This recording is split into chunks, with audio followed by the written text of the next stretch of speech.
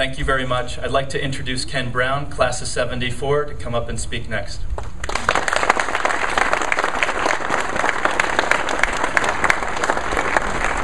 Thanks a lot, Chris.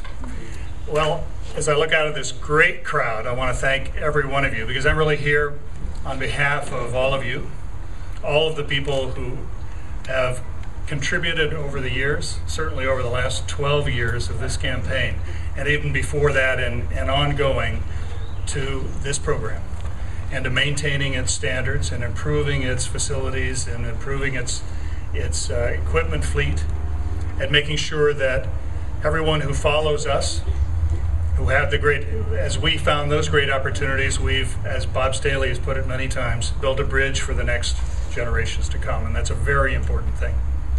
I want to thank, on behalf of the benefactors, not only the leadership that Bob Staley provided, and you've heard a great deal about that, but I really do want to thank very much everyone here at the university who's had a role in making sure that this could happen.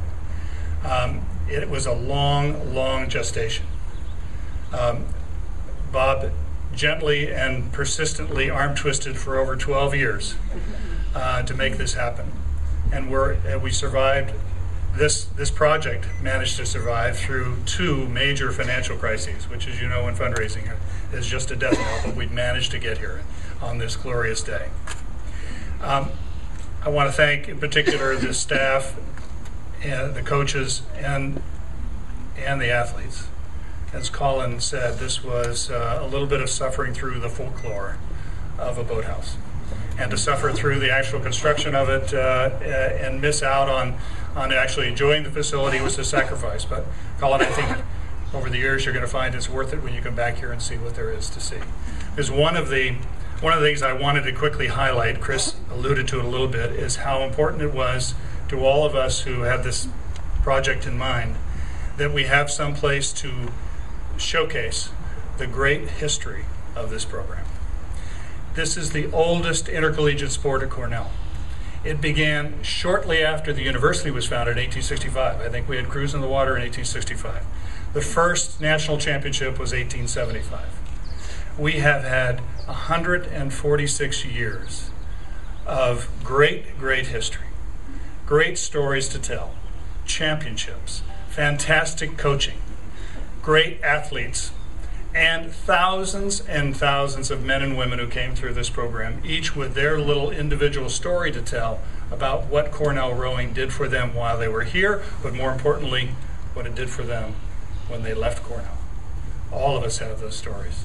And I think it's important to have a place where we can showcase a little bit of that history. And it's not just for alumni to come back and visit or recruits to see, but I can remember distinctly, even in that small little lobby room that we had in the Collier Boathouse, spending some really important moments after practice, waiting to get on the water on a rainy day of some sort, and just looking at the trophies and the pictures and the lists of who had come before. And even knowing some of them, like the 71 crew, who were sort of legends in their own time with us.